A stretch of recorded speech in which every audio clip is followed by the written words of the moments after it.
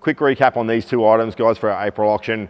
We're helping a family out down in New South Wales, the Clark family. So Alan Clark has brain cancer, stage 4. He's done a lot for the Australian car scene and community. He puts on Lowrider Sunday, big car show down in New South Wales. We are going to auction this car for them. All the commissions will be donated back to the family as well from our side. Derbs Customs has painted this Felix and put it up for auction in our auction as well. 100% of the funds and the commissions will go to the Clark family.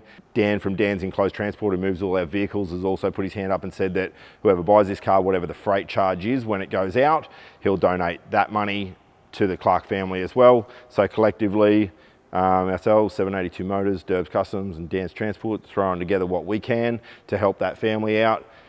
If you're not in a position to bid or do anything, all we ask, man, is share it, like it, spread it around on social media, man. Let's blow this one up, help them out.